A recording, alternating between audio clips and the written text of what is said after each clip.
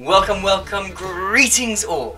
I'm, of course, Dr. Gentleman, an author and academic living and working in Tokyo, Japan.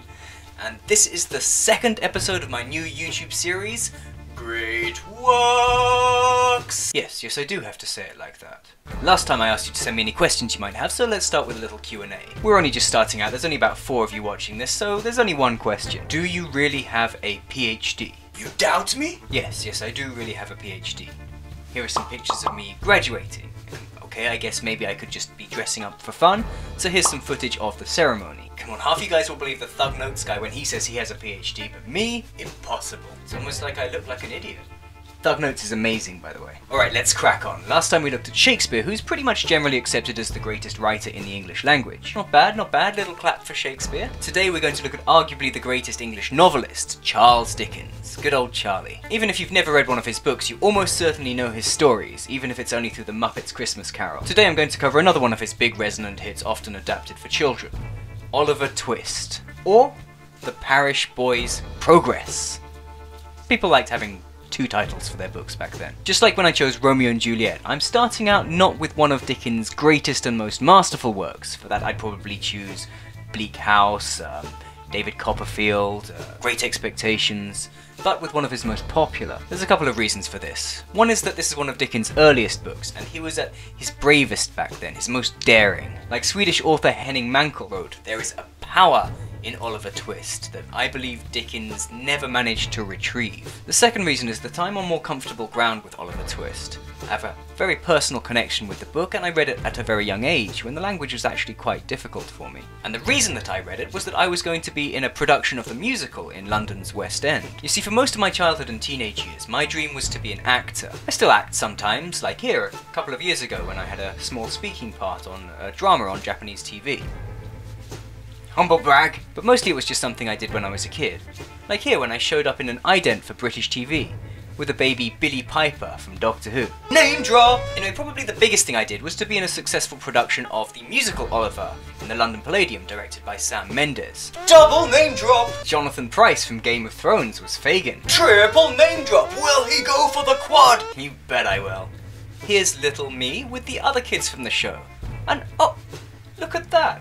That's Eddie Redmayne. Future Oscar winner, Eddie Redmayne. Name drop explosion!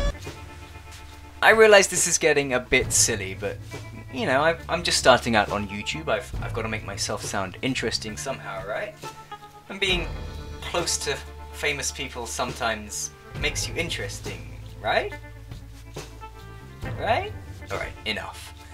In the end, I mostly gave up acting because, well, honestly, when I became an adult, I was more and more uncomfortable with the things I was expected to do in the name of acting. And to be honest, when I look back, a lot of the roles I got as a kid were really just token Asian kid, which sucked a little bit to realise.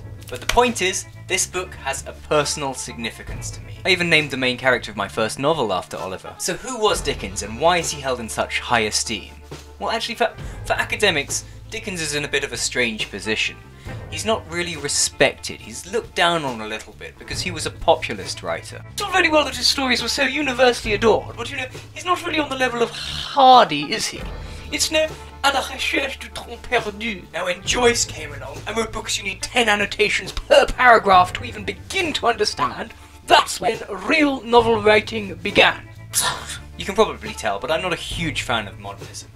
For me, storytelling is what's absolutely primary in making a good novel, and you know, stylistic experimentation and sesquipedalian excess come way down the list. Dickens wrote easily digested, often hilarious, episodic page-turners, and he did an absolutely superlative job of it. I will defend him to the grave.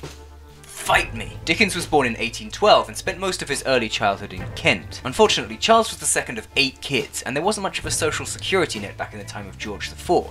So when his parents badly overspent and were sent to jail, or more specifically to debtor's prison, young Charles was sent to live with an old woman that the family knew, who lived in Camden Town, London. And at 12 years old he had to go to work. His job was basically to put labels on tins of what was essentially boot polish, dirty work in a squalid, rat-infested warehouse that he would never forget.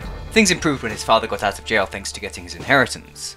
Charles went to school in London, got a job in a legal office as a clerk, and by the end of his teens had fallen in love with the theatre, especially with farce and comedy. He thought about becoming an actor, but it was his writing that had caught people's attention. After a publication called Monthly Magazine printed his short story A Dinner at Poplar Walk, his Uncle Bill got him a job writing reports about goings-on in Parliament. Soon he was travelling the country covering political campaigns, and writing humorous essays about the things he saw, which he called sketches. I suppose you could think of these as a kind of precursor to vlogs. Most of these were about London life and published under the pen name Bose. He put a few dozen of these together in a book called Sketches by Bose, though since it's spelt B-O-Z, B-O-Z for you Americans, not many people realise it was supposed to be Bose, so it's usually called Sketches by Boz. This went down pretty well, and Dickens got a new gig where he was supposed to match a story to a funny picture. Soon though, his storytelling was the greater draw, and the pictures had to match what he wrote. The series exploded in popularity when Dickens introduced a cheeky Cockney character called Sam Weller. These stories were put together into something called the Pickwick Papers, which stretches the term a little but is usually called Dickens' first novel. That's when he decided to do something a little more ambitious. With a reputation as a humorist and only a few short story collections behind him, he decided to draw on the more difficult chapters of his childhood and his concerns for the most vulnerable sections of society, and to write a book about them. At just 25 years old, while also finishing up the Pickwick Papers, editing a literary magazine, and writing 4 different plays, he started to unfold the story of Oliver Twist. This guy knew how to hustle. 1 or 2 chapters were published per month in the magazine that Dickens was editing, Bentley's Miscellany. The book's opening is pretty famous. Oliver has grown up an orphan and is now old enough to be in a workhouse. Even the young children have to work, basically picking apart old ropes to reuse them, which is not only very boring labour, it's pretty painful on the hands too. One day the boys are feeling rebellious, so they decide to cast lots to decide which of them has to go up to the workhouse master and ask for a second helping of food. You've all seen the kid who grew up to be probably not the real father of Michael Jackson's kids. I want some more. More? For this act of sheer unbridled anarchy, young Oliver is locked up and is to be expelled from the workhouse. He's not sold like in the musical. Business owners are actually offered £5 to take him on, which is quite a sum in those days. Mr. Bumble, the fearsome parish beadle, that's a kind of Church of England sanctioned police officer, by the way, not a beagle or a beetle. What the hell did I just make? Mr. Bumble takes him to an undertaker called Mr. Sowerberry, who basically just wants the £5, although he's delighted by how miserable Oliver looks, and thinks he'll make an excellent funeral mute, which is basically a professional mourner, especially for children's funerals. Yeah. And you thought Tim Burton made miserable stories. Actually, one of the best songs from the stage musical that didn't make it into the film version is sung by the Undertaker. He's a born undertaker's mute. I can see him in his black silk suit. No more singing. Go and watch MatPat if you want a singing YouTuber. This new life actually promises a relatively bright future for Oliver. It's almost like it's worth acting up and getting turfed out of the workhouse. Yeah, that's right, I said it. I fully encourage revolution for any proletarian kid stuck in a pre-Victorian hellhole. Though Oliver does almost get placed with a chimney sweep who probably would have killed him. Maybe you better stick with the unpicking ropes thing, kids. Maybe you can unionize and seize the means of production later. Even if this situation might have been a pretty good setup for Oliver, the problem is there's this other young man in the business called Noah Claypole, and he is a nasty, nasty young man. He's a pretty brutal bully of young Oliver, but you know, despite having done very little thus far except fall to his knees and weep, Oliver actually loses it when Claypole insults his mother, which is probably a pretty sore subject for a lot of orphans, and he attacks him like an angry chihuahua that doesn't know he's tiny. Of course, he gets a severe beating for his troubles, and with Mr. Bumble called back in, all hope of a better life is kind of fading away. Where is love? Baby, don't hurt me. Oliver decides to sneak out and make a run for it, doing what English kids have done since the time of old Dick Whittington, and heading to London to seek his fortune. London is 70 miles from where he is, which probably puts him somewhere up near Peterborough. But he makes his way to the capital anyway, a malnourished 9-year-old walking 10 or 20 miles a day, sleeping rough and collapsing several times until some strangers take pity on him and give him some bread and cheese, but never a lift. At one point, people on a stagecoach go, okay, we'll give you some money if you run alongside the coach for a while, and he tries, but he collapses because he's so exhausted, and the people go, that wasn't very good, and they give him nothing. Yet he gets up and keeps going. If that doesn't get you on his side, I don't know what will, and it's a real shame that most adaptations leave out this struggle. After 7 days of walking, he makes it to Barnet, just on the northern outskirts of London. You probably know what happens here. Oliver meets another boy of about his age or slightly older who charms his little raggedy socks off by calling him a flash companion and introduces him to a life of crime. This is Jack Dawkins, otherwise known as the Artful Dodger, a lovable rogue and pioneer of steampunk fashion who is everything that Oliver isn't. Brash, confident, capable, streetwise, and unlike most adaptations, lovable little charmer, a stumpy bow-legged kid with a snub nose and sharp little eyes. He is one of a pretty large group of pickpockets gathered together and organised by the even more lovable, even more roguishly charming Fagin. Right? Ah, Fagin.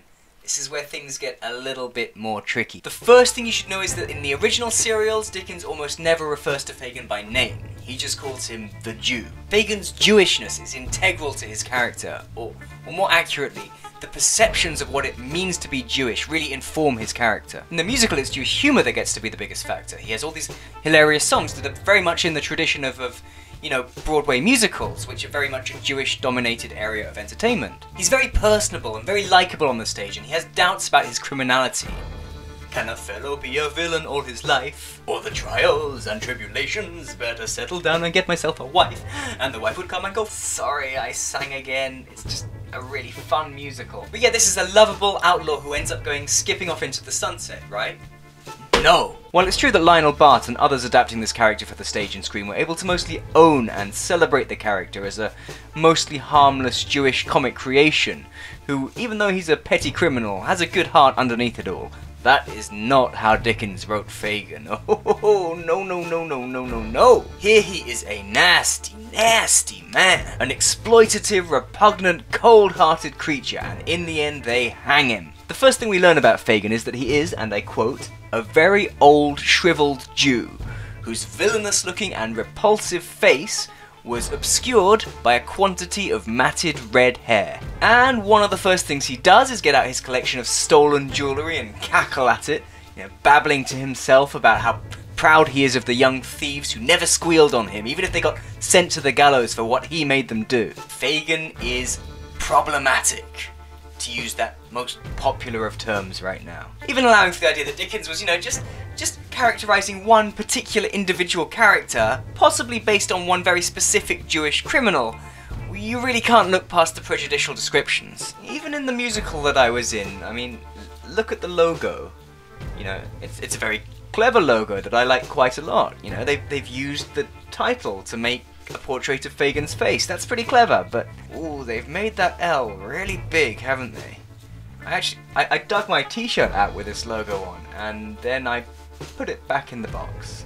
While Lionel Bart and Ron Moody were Jewish, Dickens, of course, was not. Identity politics is nothing new, and back then too there were people who were very concerned about the portrayal of Jewish people in the media. After discussing with a Jewish couple he sold his house to, Dickens seemed to realise that his portrayal was potentially harmful to a wider population, so he decided to tone things down. He actually ended up going back to what he'd written, and even though he didn't make any major changes to the character arc, he removed a lot of the stereotypically Jewish characteristics he'd given to Fagin, and changed many of the times he just referred to him as the Jew. And in his last novel, Our Mutual Friend, he did actually write some very sympathetic Jewish characters. So there's that, at least. Returning to the story, Oliver, bless his little raggedy stockings, actually thinks that Fagin and co are in the business of manufacturing wallets. Aww. So he is taken aback when he is sent out to do some pickpocketing. Dodger and his partner in crime, Charlie Bates, steal a fine pocket handkerchief from a fancy man and run away. But the man notices and turns around and sees Oliver. Oliver doesn't do playing it cool. He looks this man in the eye, panics, and runs away. Smooth, kiddo. Obviously he gets caught and dragged before the local magistrate. Things were done very quickly back then. Luckily a witness clears Oliver's name, but despite his 70-mile walk, our little Ollie still has a bit of a delicate disposition, so all the stress just makes him faint there on the stand. The fancy fellow, whose name is Mr. Brownlow, named after the director of the Foundling Hospital at the time, feels pretty bad about all this and decides to take the young urchin in. This was the early 1800s. Clearly, if you were rich, it was fine to just take some kid home. Luckily, Mr. Brownlow is a genuinely good guy, and he looks after the little mite with more kindness than he's ever known in his whole life. Will it last? Oh, of course it won't. Oliver knows about Fagin.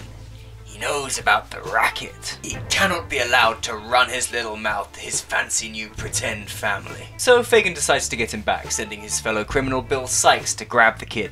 Sikes is a nasty, nasty man, and actually one of the easiest ways in adaptations to make Fagin more likeable is to actually make Sikes into the real bad guy. You know, the bigger criminal extorting the lovable small-time con man. Clearly, Fagin has to keep robbing because he has to pay Sikes protection money. You see that a little in the musical, but much more clearly in Disney's anthropomorphic version, Oliver and Company. But that's not in the novel. They're pretty equal here. Fagin definitely gets to keep all of his ill-gotten gains, and it's quite possible that Sikes used to be in his gang. He catches Oliver with the help of Nancy, a stout teenage thief formerly of Fagin's gang, who Dickens implied in the text but later confirmed is a prostitute, with a very good heart, but before that cliche was commonplace. Sikes and Fagin's kids take Oliver's nice new clothes and the money that Mr. Brownlow's given him, and it's only Nancy that stops them from beating him into a pulp. Later, Sikes takes Oliver with him to rob a house, squeezing him through the window so that he can unlock the door from the inside. Oliver is a terrible criminal though, and gets spotted and shot in the arm. Sikes actually makes quite an effort to save Oliver here, grabbing him and attempting to get away and ultimately hiding him in a ditch, so I guess there is some degree of solidarity between thieves here. But Oliver decides that his only chance is to stumble back to the house, and once again being tiny and kind of adorable makes everyone take pity on him, and the people he tried to rob start looking after him. This is where the little twist in the plot comes. By sheer coincidence such as never been seen in fiction before or since,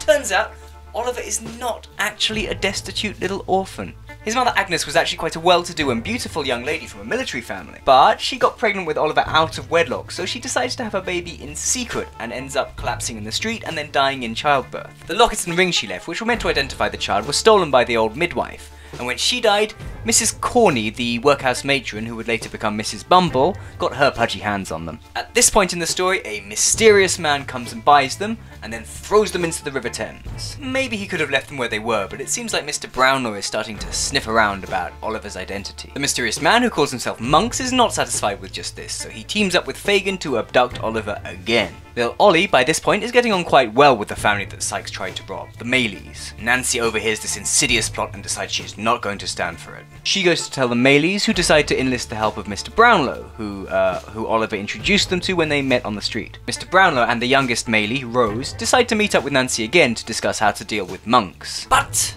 you remember that nasty Undertaker's apprentice, Noah Claypole? Well, by coincidence, he ended up in Fagin's gang too. Maybe he did the same 70-mile walk, and he has followed Nancy to hear what she says. He then goes to tell Fagin, and Fagin tells Sikes, and you know Fagin is gonna make this sound as bad as possible. Go on, Noah, tell him how Nancy was meeting with two suspicious characters on the bridge. Oh, and don't forget to mention how she said that Bill was stopping her coming out to meet people. Oh, you won't be too violent, Bill. You most likely know what happens next. Bill Sikes kills Nancy. Smashes her face open with a pistol, and then he clubs her to death. Sikes doesn't last that much long either. He abandons, almost kills his dog Bullseye, and then he flees to the countryside. But he comes back thinking he can steal some of Fagin's money to get himself overseas. But Nancy's murder was actually a big deal, even in this criminal underbelly of London. When he shows his face, he's chased by an angry mob, and while he's trying to climb off a rooftop, he falls and hangs himself. Maybe by accident, maybe not. To make it worse, Bullseye sees his old master and tries to jump over to him from the roof, misses, and plunges to his death. It's a good thing all dogs go to heaven, because he was a pretty bad doggo. Sikes' death is usually the big climax of adaptations, usually because he grabs Oliver from somewhere to shoehorn him into the action. But Dickens' version is simpler, maybe less elegant on the storytelling front, but to my mind it's a lot bleaker. Mr. Brownlow is essentially Oliver's guardian angel, and he confronts Mr. Monks, and that's when the truth comes out. Monks is actually the son of Oliver's father by his wife, not by his mistress, so that makes him Oliver's half-brother. His real name is Edward Leaford, and he means to get his hands on the money that Oliver stands to inherit. Now this is possible because the will written by Oliver's father says that his illegitimate son can inherit half of his fortune, if and only if he has never committed any public act of dishonour, meanness, cowardice, or wrong. After writing this will for the sake of his mistress and unborn child, he then passed away overseas. So Oliver's whole life he could have actually received this money if only he'd known. But if Leaford gets Oliver to commit a crime, then all the money defaults to him. But of course Ollie Dearest is much too kind-hearted for that. And now the truth is out. Knowing Oliver doesn't really care for the money, Mr. Brownlow suggests the two half-brothers split what's left of it, and Oliver happily agrees to that. It's enough for Leaford to set off for America, though being a nasty, nasty man, he's bound to waste it all anyway and end up in jail. Mr. Brownlow and Oliver are such enablers. Meanwhile, Fagin's gang has been thoroughly busted! A few chapters back, Dodger was caught stealing a snuff box, and he's sentenced to be shipped to a penal colony. This is a terrible, terrible fate. Because it's probably Australia. Fagin too is behind bars at the end of the story, waiting to be executed. He's alone and waiting to die, just like the boys that he trained who got caught before he did. Fagin can't find any human connection, any modicum of sympathy from anyone who looks at him, so he's slowly losing his mind. No skipping off into the sunset here. Some remnants of Fagin's gang, like Charlie Bates and Noah Claypole, actually go straight, and they end up having pretty decent lives. And Oliver gets adopted by Mr. Brownlow, who we can easily tell will bring him up right. Oh, and by sheer coincidence, Mr. Brownlow almost married Oliver's aunt. And Rose Maylie, the other person targeted for a crime that Oliver happened to get mixed up in, turns out to have been adopted. And she is Oliver's aunt. Not the same one Mr. Brownlow almost married, another aunt. Yet somehow I can't begrudge Dickens all the silly coincidences when Oliver says to Rose, "You're not my aunt, but you're my sister," and everyone has a big group hug. Even grief itself arose so softened and clothed in such sweet and tender recollections that it became a solemn pleasure and lost all character of pain. Dickens didn't really do subtle, but he made melodrama very cute. Despite being essentially written on the fly, this is a pretty neat story, and the fast-paced serialized composition makes it interesting to read all the way through. There are some very funny sections, probably the most frenetic action sequences of any Dickens work, and of course the trademark Dickens characters with the silly names. While Dickens is often criticised for having exaggerated characters, P.G. Wodehouse describing old Pop Bassett as more like something out of Dickens than anything human, few people wrote characters as deftly as he did. Often they're very simple but absolutely iconic, and of course not all of these characters can be described as two-dimensional, even if many can. Despite the questionable portrayal of Fagin, this is also Dickens at his most righteous and satirical. He takes aim at the hypocrisies of Regency society, and he is unafraid of not only evoking crime, poverty, and suffering, but actually exploring the nuances of whether a supposedly fallen woman can actually be a good person, and whether wealthy men can actually be rotten to the core and still very greedy. Dickens wants his audiences to question the injustices of his society, the gap between rich and poor, and to see how wrong it is for a pauper child at a glance to be despised by all and pitied by none. Progressive! But there's one big problem at the core of Oliver, aside from Fagin, especially if it's taking aim at the hypocrisy of an uneven society, and that's Oliver's backstory. If Dickens wants us in the first English novel ever to feature a child protagonist, to come to understand and sympathise with a typical pauper child who has a good heart, he kind of undermines that by revealing that Oliver is not actually typical. He doesn't belong there. Big twist! He's actually rich! His genes are good, so he's a little angel, even surrounded by scoundrels. Granted, it was almost certainly before he'd planned that big revelation, but Dickens wrote, "Nature, or inheritance, had planted a good sturdy spirit in Oliver's breast.